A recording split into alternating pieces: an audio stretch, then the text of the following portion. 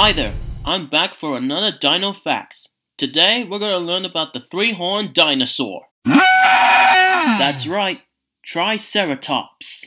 Its name means three-horned face, so you can tell it has three horns on its head.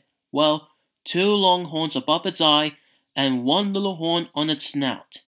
Triceratops was found in North America in the late Cretaceous period about 65 million years ago. Triceratops was about 30 feet long and weighed 8 tons. It was much larger than a rhino and about the same size as an elephant, but a lot stronger than an elephant. Triceratops is an herbivore, which means it only eats plants, grazing on ferns, and eats small trees, like palmettos. Triceratops has a narrow beak which helps him to cut through plants like scissors. Inside of its mouth, the Triceratops has teeth.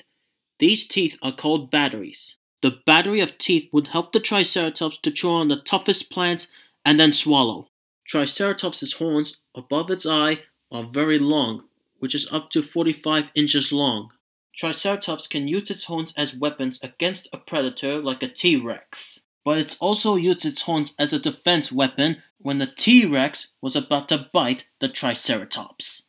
Surprisingly shocking, the Triceratops' horn won't be stable too long against the T-Rex's jaws.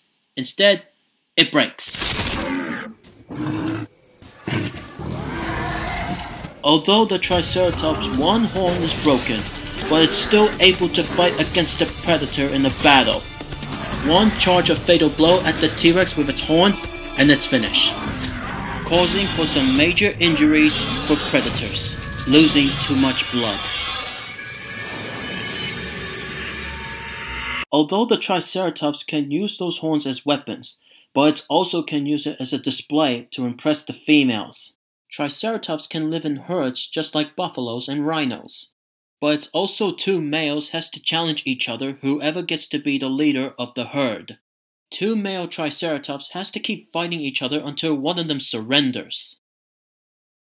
There are other dinosaurs who are related to Triceratops known as the Ceratopsian family, like Torosaurus, Styracosaurus, Chasmosaurus, Cosmoceratops, Diabloceratops, Zuniceratops, Pachyrhinosaurus, and Sinoceratops.